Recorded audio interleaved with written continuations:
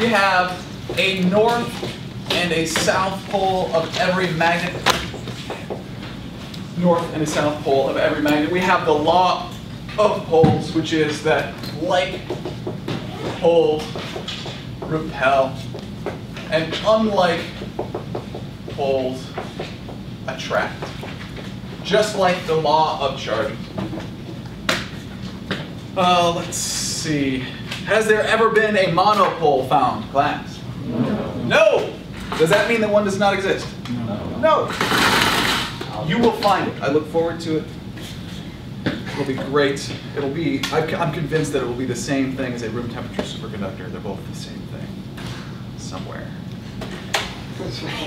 Today's desktop picture is a picture of, I cannot believe that until this Christmas, I had neglected my children. I had never played spoons with my children. I don't know what happened, but who's played spoons? Played knives. No.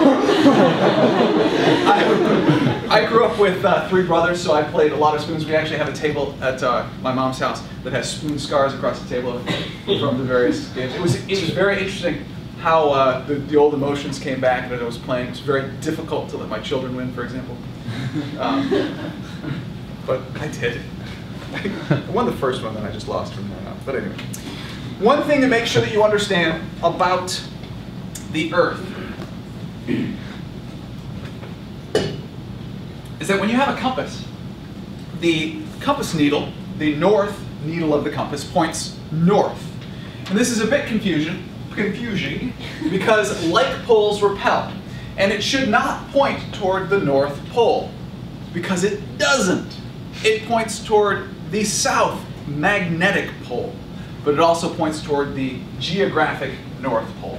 So the geographic North Pole corresponds pretty well with the magnetic South Pole, and the reverse is also true, that the south geographic pole corresponds pretty well to the north magnetic pole. Just make sure you understand that about our own planet. Let's see. So we have something called a magnetic field, which is, the symbol we use for a magnetic field is a B field. So the symbol is a B, which stands for magnetic. When we look at magnetic fields, just a basic magnetic field, it's going to look like this. Tim? Oh, okay. Sorry. The magnetic poles move, right? True. Okay. So how is that like accurate for compasses? Ah, good question. Okay, so we have in the planet a molten core of metal that's spinning, right? And to the best of our knowledge, this is what causes the magnetic field of the planet. So as you can imagine, if you have molten metal that's spinning, it's not going to be consistent. Right? So the magnetic field is not exactly the same. So the location of magnetic north and magnetic south, for example, move around a little bit. But I mean, sure, they move 50 miles this way one day and 50 miles the other way, and they kind of keep this area that's like, you know, maybe 50 miles, but that's still pretty close to the same location if you think about the size of the planet. So it's not exactly the same location. Plus, what's another fun fact about the magnetic poles of the planet? They switch. They switch. We have fossils that all line up for centuries, and then a couple centuries later, they all have switched and they're lined up for the other direction. The magnetic poles of the planet flip approximately every 300,000 years. How long, anybody know, since the last time it happened? Approximately 800,000 years. Yeah, so statistically, we are due for a change, a flip of the magnetic poles. That'll be fun when it happens. Yeah, that's true. Okay. Well, the digital ones are actually based off of, I mean, you have a magnetic field. Anyway, okay, so here we go. We're back to our north and south poles. We have our various compasses. You can see the direction of the magnetic field. One thing to understand here is that these are very similar to the electric fields that you are familiar with of positive and negative charge. So note the shape here is very similar to the shape we have here. We will go through and highlight some differences, but what I want you to start out by realizing is that the overall shapes are very similar. So we have here, we just have a bar magnet with a bunch of iron filings to show the magnetic field, which you could, or I'm sorry, magnetic field. which you can see right here, which is going to be the same pretty much if we have a north and a south pole of two different magnets, right? You can see that the shape is pretty much the same. And then, of course, you could have two like poles, which is going to create a magnetic field which looks like that, which again is going to be similar to the electric field you would have if you have two like charges. All right. So, a magnetic field is defined by the fact that a moving charge in an electric field can experience a magnetic force. So, V field is defined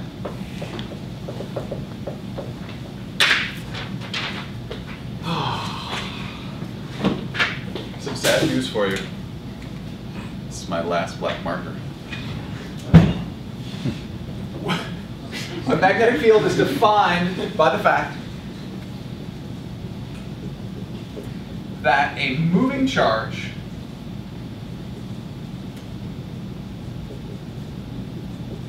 in a magnetic field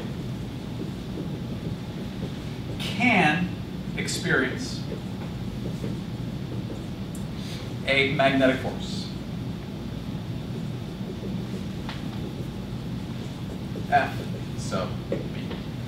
So a moving charge in a magnetic field can experience a magnetic force. The equation for that is the magnetic force equals QV cross B, where velocity and the magnetic field are the two vectors. So once again, we have the cross product. Just like torque, we have the cross product. So this works out to be equal to QVB sine theta if you are not looking at the direction, which we'll talk about in a little bit. It's exactly how to figure out the direction of the magnetic force.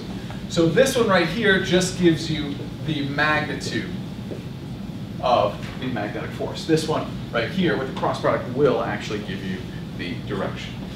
For a moment, let's solve this to get the dimension. So B is going to be equal to the magnetic force divided by charge times velocity times the sine of theta. Dimensions for me, please. Mr. P, dimensions for force? Newtons. Divided by charge. Coulombs. Times velocity. Meters per second. Multiplied by what you get when you take the sine of an angle. Nothing. Nothing. We're going to move this over a little bit, Mr. P, so we're going to have coulombs per second instead of meters per second. What is a coulomb per second? Thank you.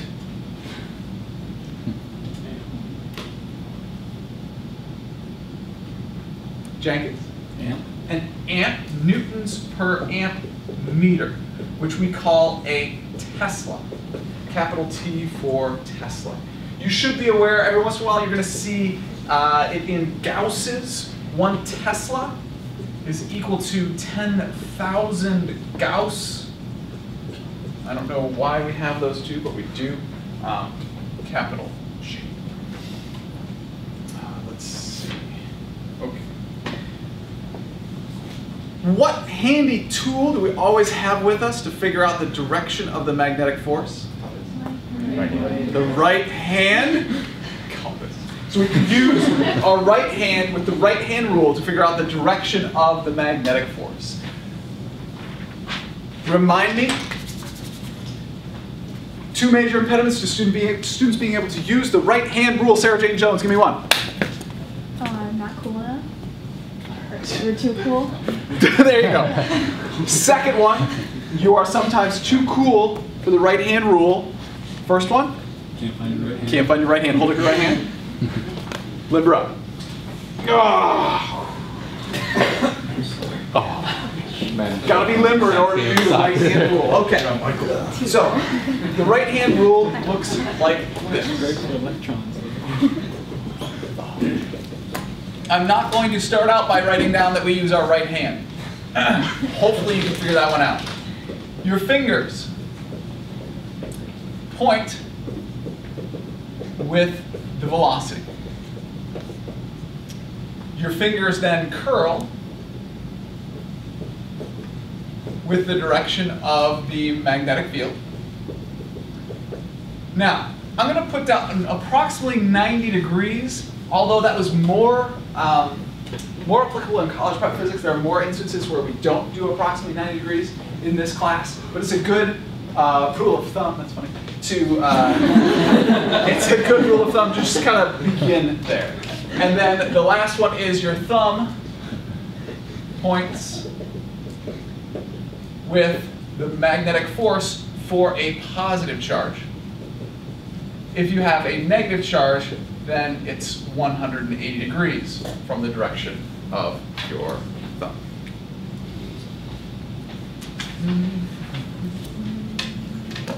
All right, let's go through some examples, just some basic ones here. Let's have a positive charge, which has a velocity to the right, and the magnetic field is constant and up. Go right hand. Point your fingers in the direction of the velocity. Curl your fingers in the direction of the magnetic field. The thumb points out of the board. The symbol for out of the board is what, Nick? Arrowheads. Ah, not the way. X. Oh, I'm sorry. I guess arrowheads, sure. How do I draw an arrowhead? It's a dot. Okay, sure. Okay, so you're extending. Here we go. So this is how we do out of the board. So these dots mean out of the board, and Nick's remembering how I remember that, which is that we have the little tips of the arrowheads which are coming toward you for out of the board. We also have into the board, which are going to be X's, which would be what, Nick? The arrow feathers. The feathers of the arrow. Why don't I like this? Right. Because a feather only has 3 feathers. But it's a good way to remember.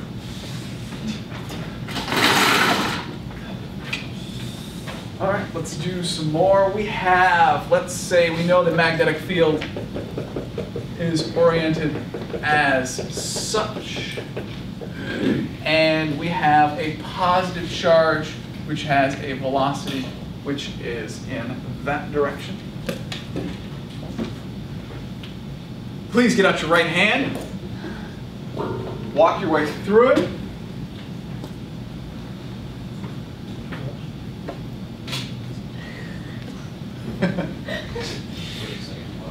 So like awkward. Some tips, okay? One, this is never good, okay? You want to try to keep your hands straight. Another thing that you want to try to avoid is something like this. Okay? If you find yourself doing this or something that looks like this, move your body. Don't be too cool. The right hand rule. Realize you may need to move the hips. I do understand that you only want to sit like this. You just want to like do this.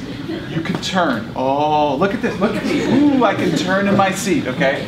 So realize that you can do that. If we take the velocity, we point our fingers down. The magnetic field is out of the board, so we have to do that. No, it's not. I got it right. No, it's I got it right.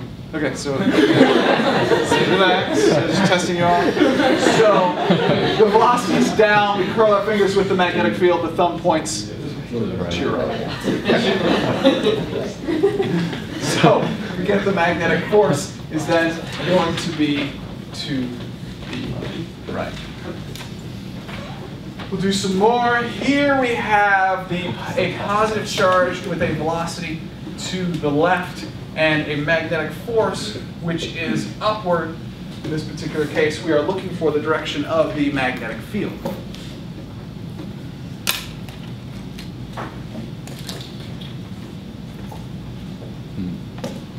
Do you have a question? It's hard to tell sometimes. Yeah. Let me get the answer first, then let's get your question. Okay? It's to the last one? Yeah. But we're in the middle of this one now. We'll come back to that one. We'll come back. Winter, walk me through it. Fingers point in the direction of the velocity. Your thumb points in the direction of the force. So then your fingers curl in the direction of the magnetic field. Okay. Now, an interesting thing to point about this magnetic field, which I'm going to draw here, I agree. Hopefully I figured out how to do that, is like this. Notice that this magnetic field, because we've got QVB sine theta, could be anywhere between 0.1 degrees and 179.9 degrees in this direction, right? So the magnetic field, sure, if we had it going this way, we would get the maximum force, but it's entirely possible that the magnetic field could be this direction or could be this direction, right? It could be any one of the directions as long as it is somehow pointed out of the board here. Go ahead. I figured it out now. Good. See? That's good. All right, let's do another one. We have a positive charge with a velocity which is down and a magnetic field which is in constant and in that direction.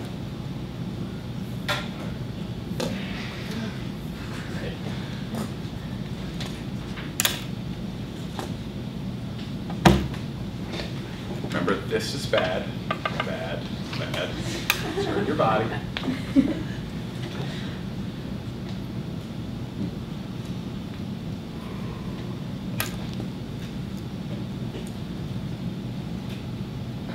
Velocity, down, right? We curl our fingers in the direction of the magnetic field. So I have to curl my fingers this way in order to get there, right? And I'm only curling, looks like 30 degrees or something like that. My thumb then points into the board. So this magnetic force would be into the board like that. Okay, now we have a negative charge and a magnetic field which looks like this. A constant magnetic field which is out of the board.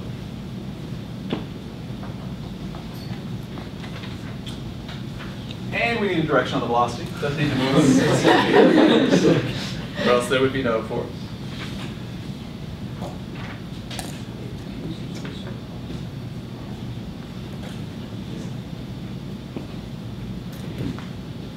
Don't you do that. I saw that, Tim.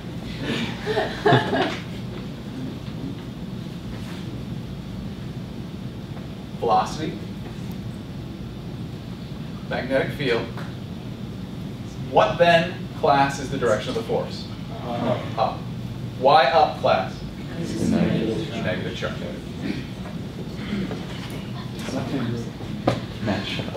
Let's do two more. We're going to have a negative charge that has a velocity in this direction and a magnetic field that is in this direction. We're looking for the direction of the magnetic field.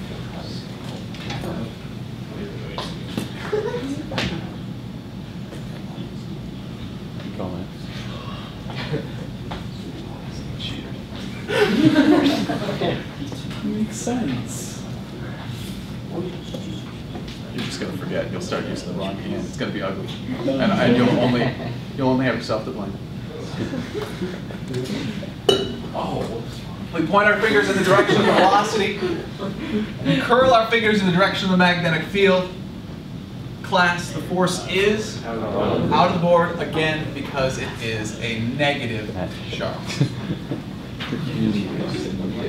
All right, negative charge, velocity that is up in the magnetic field that is down. Direction of the magnetic force.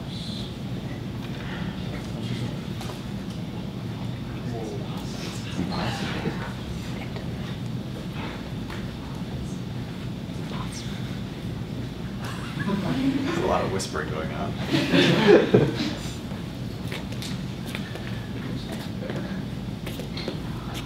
Nitish, what is the direction of the magnetic force? It's 0. So Does not have a direction. How do you get that the magnetic force is 0? it's 2VB sine theta, and the angle is 180. The sine of theta equals 0 when we have an angle of 180 degrees or 0 degrees. So you got to be careful to understand that when the velocity is either in the same direction or opposite the direction of the magnetic field, then you end up with no magnetic force. Comes back to the word can. A moving charge in a magnetic field can experience a magnetic force. However, it doesn't have to. It could have no force if the angle is 0 or 180 degrees.